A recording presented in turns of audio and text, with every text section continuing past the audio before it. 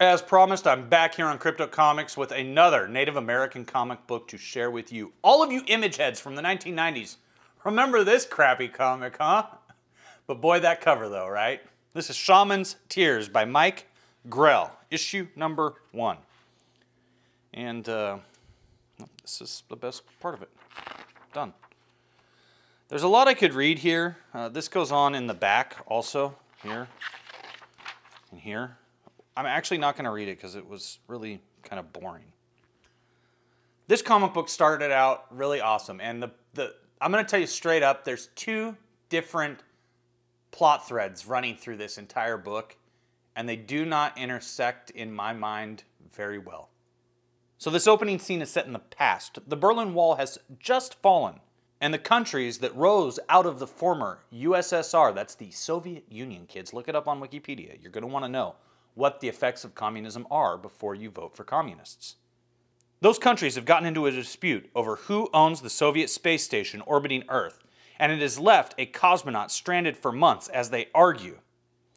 So here we see outside the space station, this CCCP cosmonaut is tightening a bolt in space, and all of a sudden, this pickaxe just slams into his helmet. Actually, I love the next page. The next page is the best part of this comic.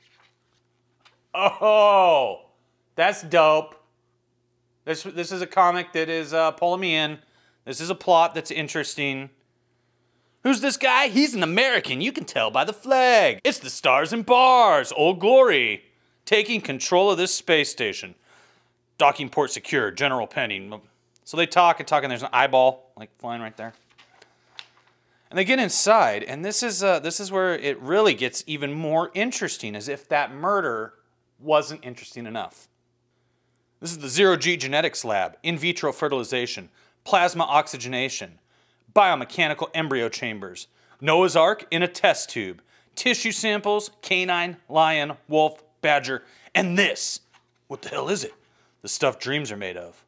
Or nightmares. OQ! Security! And so basically it's like the island of Dr. Moreau in space. That's interesting to me. And then we cut to a Native American on a motorcycle. Very reminiscent of Lone Wolf, except Lone Wolf's much better, much more engaging. My horses prancing, they are coming. My horses neighing, they are coming. Prancing, they are coming. All over the universe, they come. They will dance. May you behold them. A horse nation. They will dance. Wow. That was a really amazing poem by Black Elk. If that doesn't inspire you to want to keep reading this comic book, nothing will. So here, the rebellious renegade Native American. He's not actually Native American. He's half Native and half Irish. He's Black Irish. God, I hate this place. Oh, white privilege taking over. Entering Medicine Hat Reservation. There we go. So he went to the Medicine Hat Reservation, and then we cut away to the interesting plot again. The Native American plot is garbage. This plot over here, though, about the Dr. Moreau Island in space, this is interesting. And elsewhere, Congress has appointed a special investigative committee to look into the question of civil rights for patented life forms. The controversy stems from Circle C Enterprises' developing of gene splicing techniques, which have resulted in unique combinant life forms designed for industry and space exploration. Patoff, keep him under control while the committee is here, or I'll have him recycled. You wouldn't do that. Animus is the first. He's too valuable a specimen. Costly, you mean? He's killed 3 guards, plus Thomas up on the station. Meanwhile, the controversy rages as animal rights groups demand equality for these new life forms. That was not my fault. You, head of the Soviet space research program, you should have known. Cherkov went beyond his authorization. I should be reading this like a Russian, shouldn't I? Allow me to start over. It was not my fault. You, head of the Soviet space research program, you should have known. Cherkov went beyond his authorization. Carried the experiment too far. How was I to know? And now I have to read this part over again because this actually does not go together at all. It's really weird. Meanwhile, the controversy rages as animal rights groups demand equality for these new life forms, and religious groups who are fundamentally opposed to man dabbling in the creation business. That sentence does not actually make sense. These should be two separate sentences. The Catholic Church has convened the Ecumenical Council to debate whether a half-human creature created by artificial means, conceived in a test tube, and nurtured in a biomechanical womb, has a soul. O2, what's he saying? And the Ku Klux Klan is warned of the dangers of racial contamination by the existence of the group they call the Blood. What I'm saying is, would you want your sister to marry one? I cannot believe that the Ku Klux Klan got a plug in this comic book. Like, the Ku Klux Klan, in the 90s, the Ku Klux Klan was like 300 hillbillies in the woods. And now I'm supposed to think that they're a force to be reckoned with, even though it is kind of weird because this is exactly what mainstream media would do. They would immediately go to the Klan for a comment. Your comment, sir. White supremacists everywhere, blah, blah, blah, blah, blah. Like white supremacists are everywhere. Approach the maiden as one would approach any shy creature of the earth. Gently, slowly, one step at a time, as one approaches a young antelope, trembling in a cactus patch, for the shy heart is the same. These were the Sioux. Now we have a sexy native girl just like taking a bath, which, I mean, I'm fine with that. Hello, Sadie. Joshua Brand, I waited for you, you bastard, crack! But look, ooh, nip slip right there. We got a nip in an Image comic. That is big trouble. I did not see mature audiences. The person that sold this to me when I was a kid could be in jail right now for that. I'm gonna dive right back into the water after I got out of it nude just to punch you. Okay. And then you cut back to this tour of the facility where these animal-human hybrids are living and learning to increase and enhance their skills. So, you know, like this little guy is part badger. Just so stupid. And he's lifting weights, and this fella who's, you know, part monkey is able to do the work of two men, and he's gassing up this lawnmower so that it goes 200 miles an hour. And then you have this hot chick with red eyes who's combined with a bat, so she can't see very well in light. But, you know, at night, big time, right? And then, of course, they start creating pleasure models, and I'm not sure what this chick is combined with. She's just like a sexy black chick. And so, you know, they're trying to seduce the government guy to give him more funds, of course. And then we cut back to this native stuff, and he's so upset because he's half native and no one will accept him. The whites won't accept him.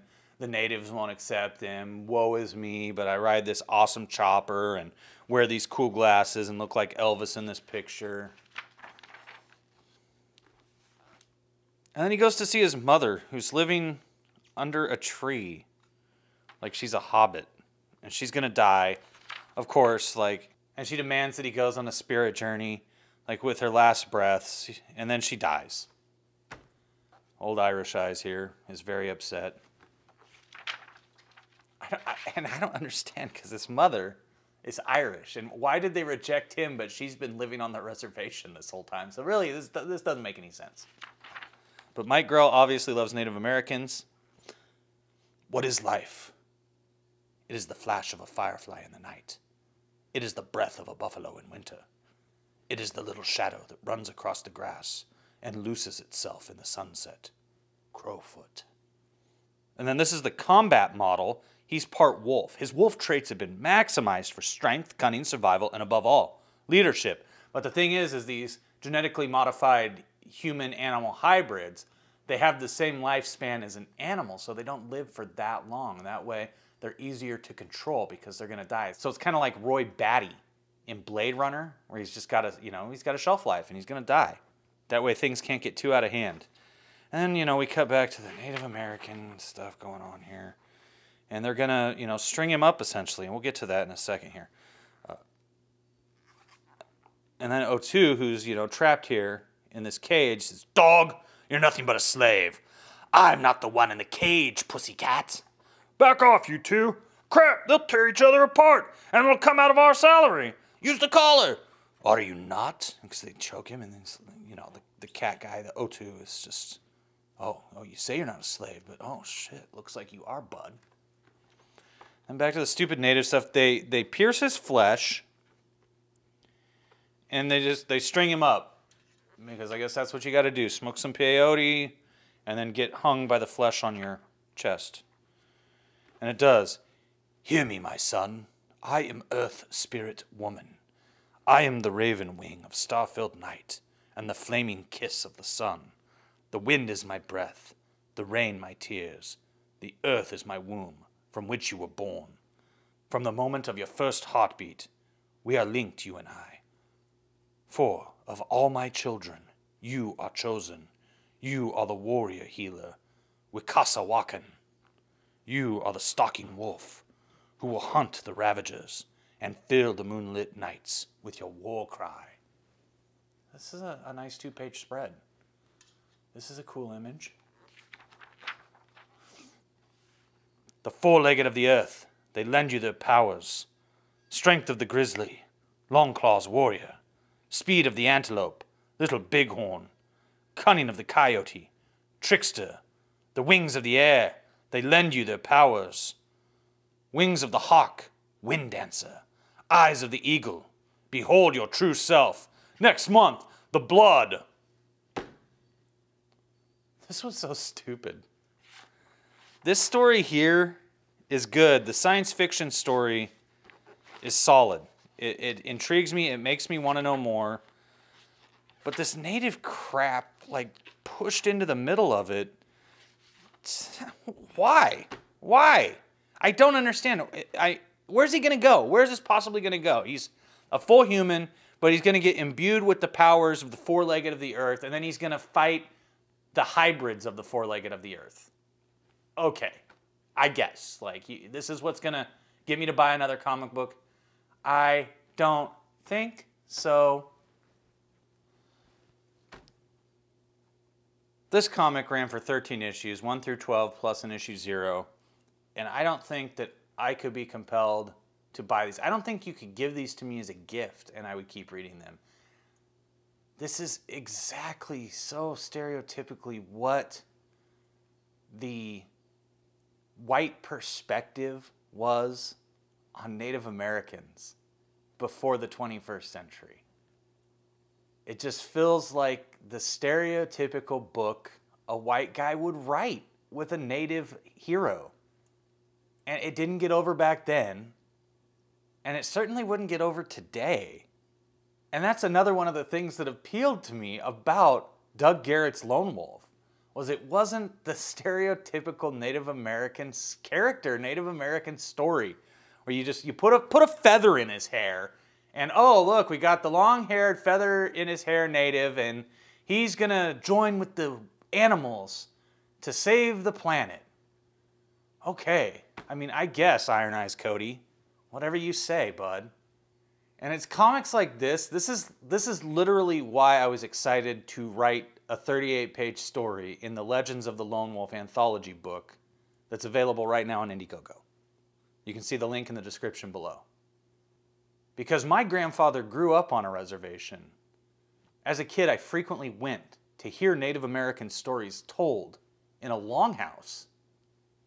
So my perspective is a little different than the average 80s and 90s white dude. Like, every friggin' Native American character in a comic book in the 20th century looked like this. Every one of them. I don't care what company you want to talk about. Marvel, Image, DC, all the same. Turok from Valiant, all the same. And I wanted to tell a story that was different and make sure that a specific tribe or tribes get represented accurately. I mean, like, each tribe has its own unique lifestyle, its own unique culture, its own unique look. And you don't see that represented in comic books. And I'm not going to go into a dissertation on representation or anything like that. It's just, I grew up around it. And so I know a little bit about it. And I take a little bit of pride in knowing about it. And I have a lot of reverence for the stories that were told to me by a man named Chief Laluska. And so I wanted to draw on that rather than this fictionalized character that we seem to have created in America of the brave Native American. I mean, it's fine to take the essence of that character that we think of when you think of a Buffalo Nickel, right? It's fine to lean on that a little bit, but you damn sure need to do some research when you're writing a story. I don't care if it's about a Native American. I don't care if it's about an Amish guy. You need to learn some stories. You need to draw from the true history if you want it to be good and original and thought-provoking and compel readers to want to read more of what you're writing. Putting some war paint on their face and a feather in their hair, that's not doing it. That's not cutting it for me. I can tell you that. Not even close. I think it's it's embarrassing. It's a little humiliating. It's kind of degrading to say, oh, all these natives are all the same. I'm so sick of this. You know, no matter what skin tone you are, you're the same. You're all the same. You think the same. You have the same thoughts. Notice that it's people who have a hive mind who think that everyone else has a hive mind too. Isn't that odd? How ironic. So when I had the opportunity to write my feature-length story for Legends of the Lone Wolf, I took that seriously. And I wrote a story that involved Cowlitz Indians and Klickitat Indians because I grew up in the Northwest with these native people. And so I'm bound by my honor to have some respect for that. And if you want a Native American story that doesn't suck, man, check out Lone Wolf issue #1 and Legends of the Lone Wolf. You can get them right now for a measly $25. You're going to get 100 pages of story for $25. And it'll do you right. If you don't believe me, go watch my Lone Wolf issue #1 unboxing. I did a review right here on Crypto Comics of Lone Wolf issue #1 when it came to my house. And you'll see, you know, look at some of the art that my very talented Malay artist Mior Munir has drawn on our Indiegogo. Like, he's putting his heart and soul into that art. I put my heart and soul and a lifetime of knowledge into this story so that it could be the best it can be for you, the reader. It's not this nonsense. Oh, Union, there we go. Whatever. Oh, Dooms 4. I have it. We're going to review it, but we have to wait until Rob Liefeld Appreciation Month to get into this one. Because if you don't know, I have like almost every Rob Liefeld comic he ever made in the 90s. And I can't wait to just start going through random stuff that you're not going to believe even existed, including a comic that he made with Jada Pinkett Smith, Will Smith's wife. Get any woman you want. Crush Velvet. Read it and believe it. Tribe 5. Does this mean Tribe issue 5? Because there wasn't an issue 5. They did 2 issues at Image Comics. Believe it or not, Tribe was the highest selling African American comic written and drawn by African Americans, Larry Stroman and Todd Johnson, ever in the history of comics. Still stands to this day as the highest selling. So these guys made a fortune. And then they only put out like 2 more issues. Go figure. Typical Image, right? Here's some nice art. This is nice. I'm digging it. But it's, again, you know, I think I've pontificated enough on my displeasure. Oh, same stupid image. Frank Miller writes Spawn #11. Whoa, I forgot all about that. I reckon we're going to have to get into Spawn at some point too here on Crypto Comics, but I've pontificated enough on crappy Native American comics that can't carry water for beautiful comic book readers out there, just like you. Tomorrow I'm going to come back with another comic book. It's from Image Comics, but it isn't about a Native American. It is, however, about a dude with long black hair, like a Native American, so stick around for Hellshock by Jay Lee. Legends of the Lone Wolf. 80-page full-color anthology. With your support, we will bring you a perfect-bound 80-page book of the highest quality. Everyone involved has donated their time and talent, and all the money will go to printing and shipping before any of the creators turn a profit. Unlike other anthology books, Legends of the Lone Wolf contains a 38-page feature-length supernatural story. That's nearly twice the size of a regular comic book. This campaign is the only way to get the variant-aged edition of Lone Wolf #1. This highly unique version of our first issue will be printed on a stunning aged newsprint and features a cover by the one and the only Muttman. So don't sit on your hands, Wolfomaniacs. You're gonna have to get out there and grab a copy for yourself. Oh yeah!